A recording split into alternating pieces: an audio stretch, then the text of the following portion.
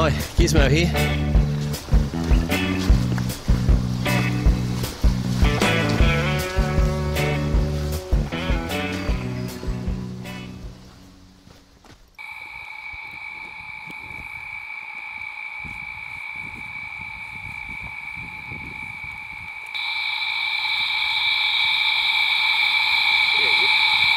Hey, Gizmo here. Welcome to my next adventure. I'm out camping with Jason.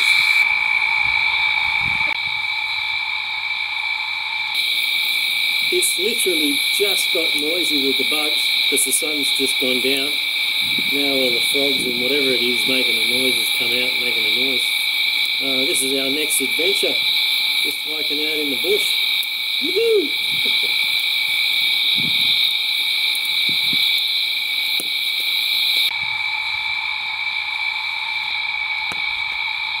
So let's get on with the video.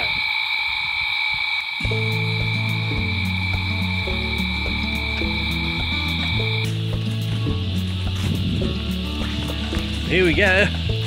We're off on our next bush camp. Woohoo! So what's this video about? Well, nothing really. Just me and Jace going on a camp. Just wanted to get out for the weekend. And while we're out, might as well get the camera out and film it.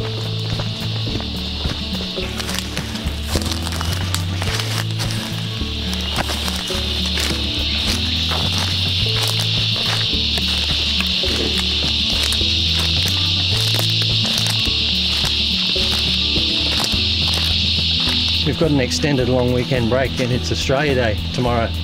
So we're going to make the most of our Australia Day and enjoy it. And it doesn't matter where you come from, what part of the world. If you're here in Australia and you live in Australia, we celebrate Australia Day, and all it is just celebrating the fact that we live in this great country and we're glad enough to enjoy this sort of thing.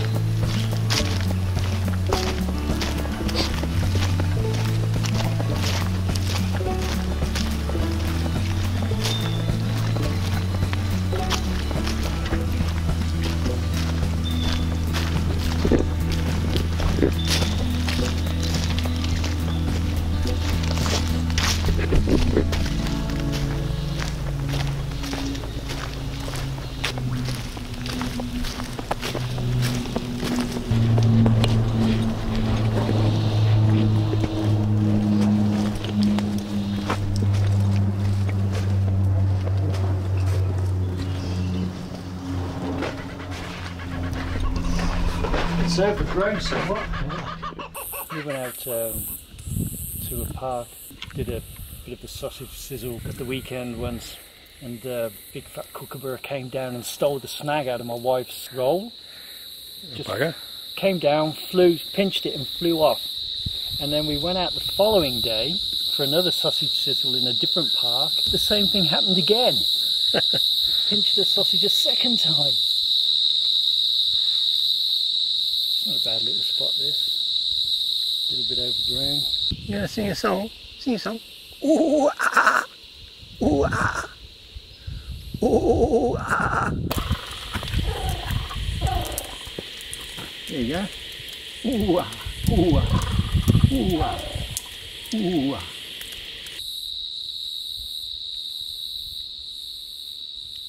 Tender.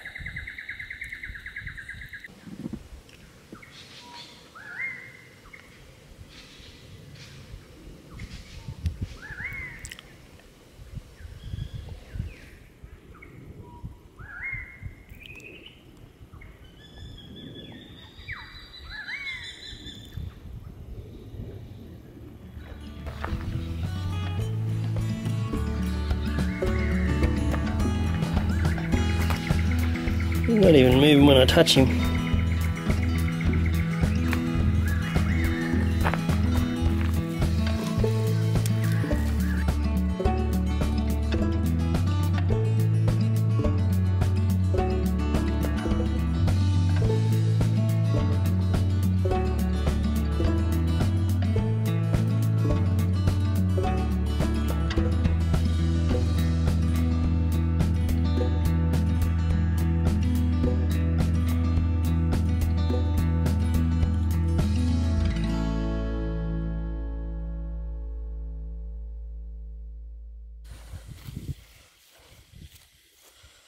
Good?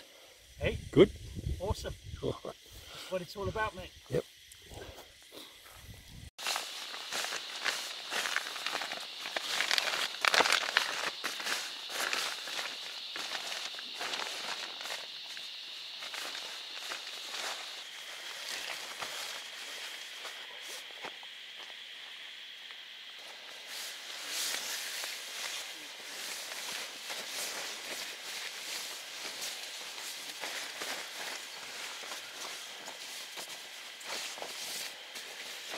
There we go, already. Well, the sun's out now. It's good.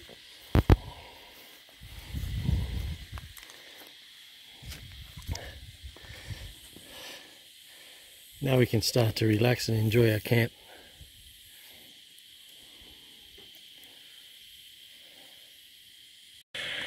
Here's a new addition to the Gizmo's bush bag. It's the Catadine B-free water filter, and I got this for a Christmas present, so I'm pretty happy with that. And they're supposed to be pretty good because the bag's really mushy for squeezing water out of. Now, you've seen me use my Sawyer Squeeze all the time. I have to use a plastic soft drink bottle, and they're hard to squeeze the water out of, whereas this should be real easy. The other thing is the filter is actually just in the cap. That's the filter there, so you can put dirty water in it and just still drink straight out of it through the cap. You don't actually have to filter it into another container. You just drink straight out of this. Yeah, or I could squeeze the clean water into another bottle if I wanted to. It looks pretty soft and flimsy, but apparently they're pretty tough, so only time will tell. And this is the 1 litre one. I chose the 1 litre one because it's not too big and easy to carry. Well, we'll see how this goes.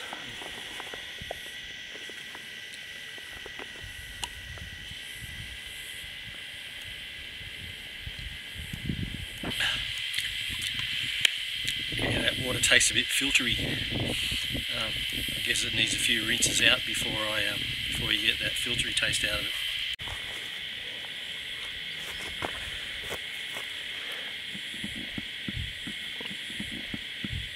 The Catadine B-free. I'm getting a bit peckish now. I want something to eat, and yeah, we've set up camp over there. So Jason's having a cup of coffee. I'm going to make myself some chicken and corn soup. It's not dinner time yet, and the rain's starting to come down, so we'll shelter under this cabin for a while.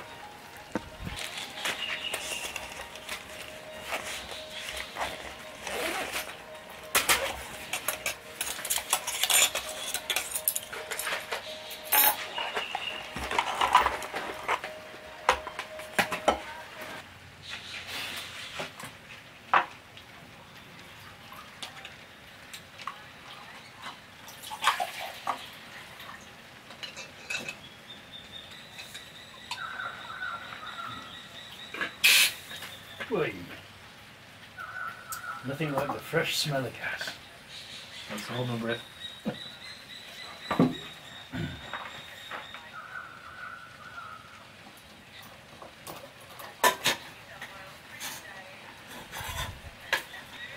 One day I'll upgrade and get myself a better one than this than the Chinese one. It does the job, but it's the logo. It works. It's light. MSR. You know where you are.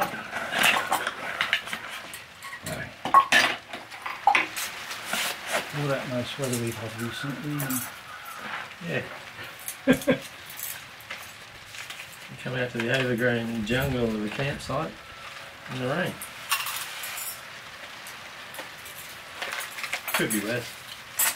We've never been out in the rain anyway, so we'll give it a go.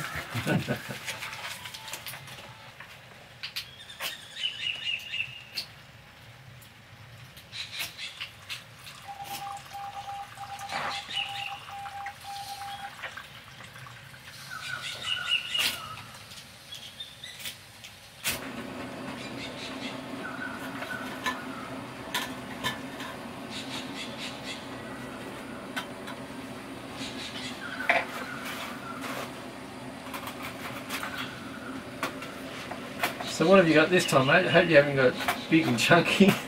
Mate, I haven't got big and chunky. I left that department to me muscles. I'll show you what I got. Should I put a shirt on for the camera? Is the camera going? It's going, but you're not in it. I don't know, depends on whether you're modest or not. I don't care.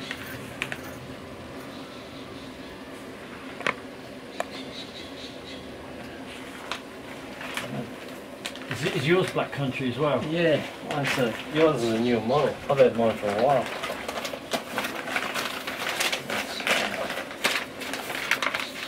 Oh yeah, beef teriyaki, I saw that one. They've got new packaging now, but your packaging, don't know why.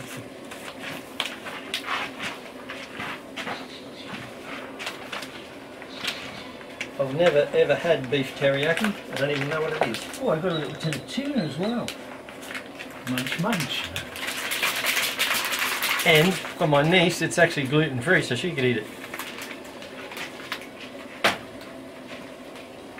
What have you got? Tuna? Tin of lemon and cracked pepper. Oh, I had one of them in my hand. I put it back. They're pretty nice. Yeah. Good bit of protein. There's my knife.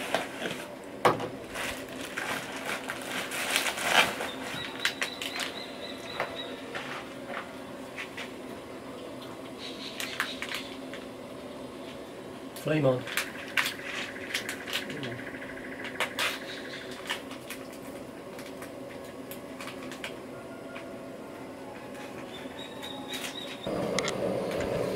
Heat shield.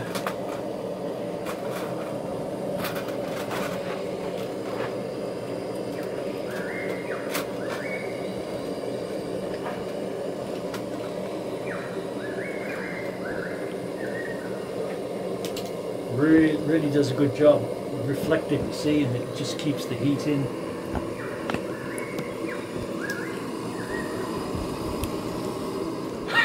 I'm filming you, you're filming me. Right. Come back to you later. Looks good, mate. Little heat shield. Yeah. It's an indispensable item for this little stove.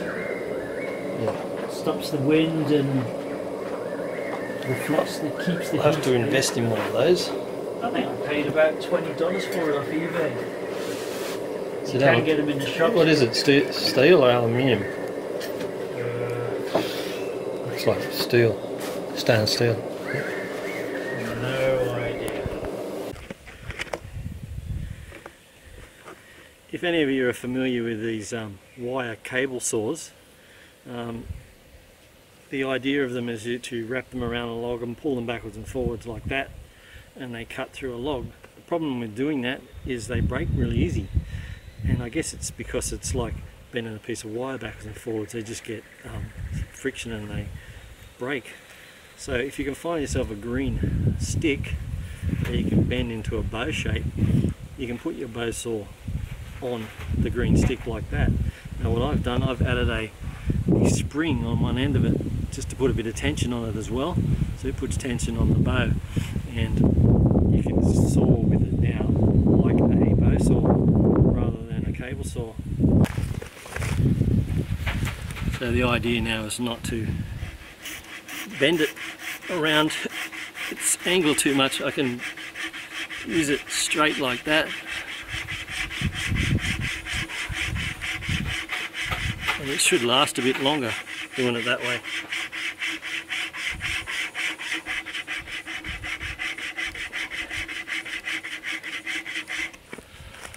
So there you go, that's a little tip for your cable saw, is turn it into a bow. And you might want to get a little bit thicker stick than this. I just did this for a demo. It works, but under a bit more tension might be nice. But the spring on it works really good to put it under tension.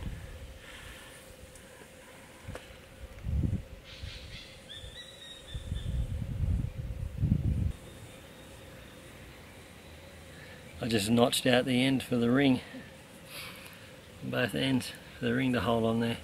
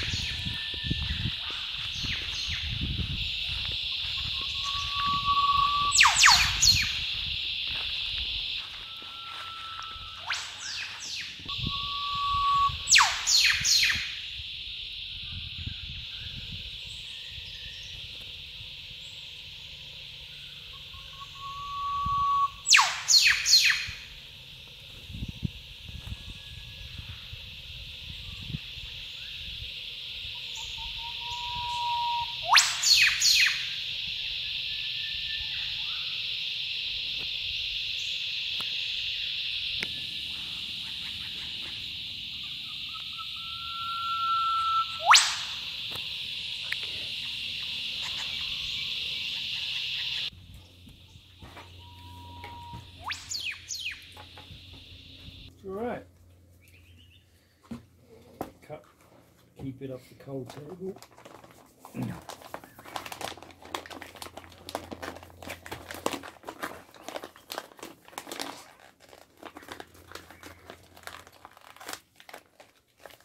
Do a little salt.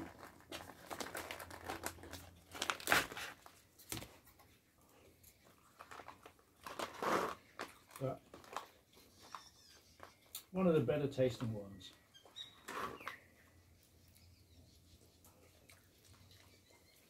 Do not have the full breakfast. Right, I'm going to eat this and get back to you later. Right. Beef teriyaki is pretty ordinary. Is it? I don't think there's a lot of flavour in them.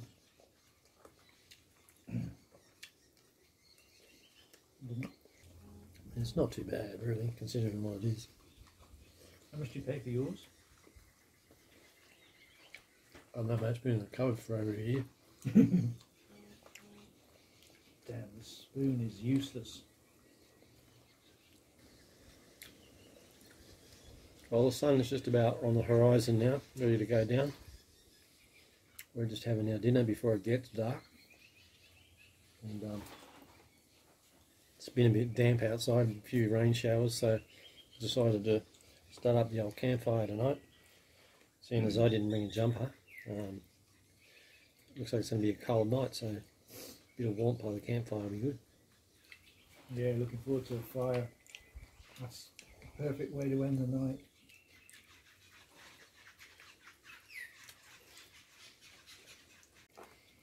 I'm just going to talk a little bit about starting a campfire and why you see a lot of survival people using some sort of specialised tinder to start a campfire.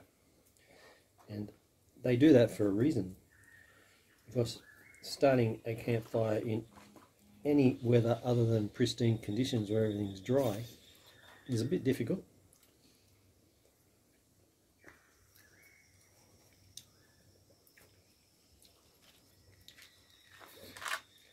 And the reason why is that, for instance, you try and light the fire with a match, the match doesn't burn for very long, and the stuff that you're trying to light with it won't burn very long. So the idea of using a tinder is that you have a flame for a whole lot longer. And I'll show you the different types of tinder that I'm going to use to start this fire. I've got some tea candles which are here, and the little fire starter. Both of those things just make that flame last that bit longer. So if your tinder is a bit moist, it's got a chance to dry it out, whereas a match is not going to dry it out. I'd have to go through that whole box of matches just to dry out my tinder before the fire started. So there's lots of things for starting a fire, like a tea candle. You can use those because they burn for quite a while or two. And what's good about tea candles, these little aluminium trays that they're in, once they're in the campfire, they just burn up and disappear. Cigarette lighter, you'll find if you try and light a fire with a cigarette lighter, that starts burning your thumb after a while, so they're not very good for keeping the flame going. Matches. This is a just a redhead's fire lighter. You know, one of those barbecue fire lighters, starting your fire in your home, starting your wood fire at home. This is a magnesium block. You scrape off little magnesium filings. It has a ferrocium fire steel on the side of it, and magnesium burns at a really high temperature, something like 2000 degrees, and it dries out tinder really quick, but you've got to get an awful lot of these scrapings off to get that to work. It doesn't burn just by holding the candle or flame underneath it. There's my thing. It doesn't actually catch on fire that way, but the little tiny scrapings do. It's a safe thing to have. What else? Oh, here's another thing that you could use in a pinch if you needed to start a fire, is your actual cord of paracord. Once you get that started, that flame just keeps going. So if you needed a flame for a length of time, a piece of paracord might get your fire going quicker than a match, or better than a matchstick. Yeah, and you'll see me here using a cotton bud soaked in Vaseline. There's lots of different things for starting fires. There's also one called wet tinder, which I have some. It's similar to this stuff, and it's really good for starting fires in the wet. There's stuff called waxwood. There's a million things you can get, so all better than a box of matches, put it that way. I've even been told that you can use some hand sanitizer to start a fire, because the ingredients is flammable, and I've tried it, doesn't work. I've heard that as well. Yeah, well, I tried it, it didn't work. Don't rely on that one. I do the Vaseline and cotton wool buds. Yeah, that works really good. Yeah, that never fails. Yep. So I have this little Bear Grylls fire steel, and it has a scraper built into it. It's only a very short fire steel, but in a pinch it's alright. What's good about it is it's got the fire tinder inside the cap, and I have some cotton filled Vaseline soaked cotton balls in there, and some little match heads, just a whole bunch of little match heads, so if you start that, they all burn at once.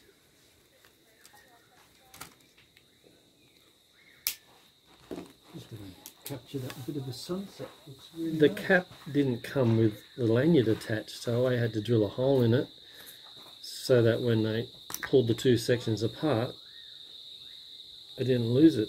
It's a silly design, so I fixed that.